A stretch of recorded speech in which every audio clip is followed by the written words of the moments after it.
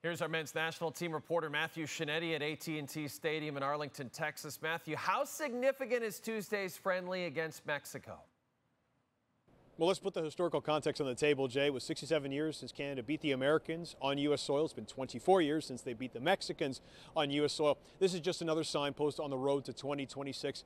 And even though Mexico is going through a bit of a transition period right now, beating the Mexicans is huge. The Americans and the Mexicans are still the class of CONCACAF. The Americans are ranked 16th. Mexico is ranked 17th in the world. And beating them gets you those world ranking points, gets that ranking in CONCACAF up a little bit. But it also kind of establishes that confidence within the team that they themselves now can really feel that they're challenging the U.S. and the Mexicans to be the top dog in CONCACAF. Now, you were with the team in this very same building in the summer for their memorable Copa América quarterfinal win over Venezuela. But even though that was just a couple of months ago, how has Canada's confidence continued to evolve, Matthew?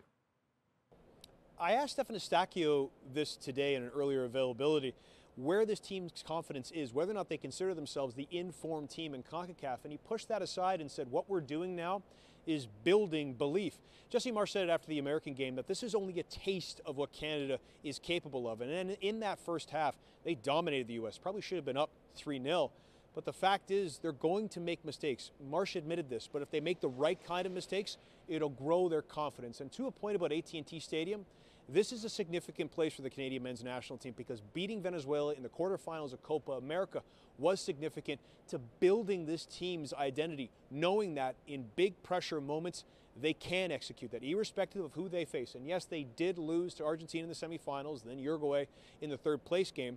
But they also kind of felt like, I hate to say it, those moral victories because of the way that Canada played those two games. So this isn't the fully formed Canada yet, as Stefan Eustáquio was alluding to. This is a team that keeps believing that what Jesse Marsch is selling them, coaching them, really pushing them to try to achieve, that they can actually succeed doing it. Matthew, thanks for this. Make sure to try the tacos at the stadium. I hear they're delicious.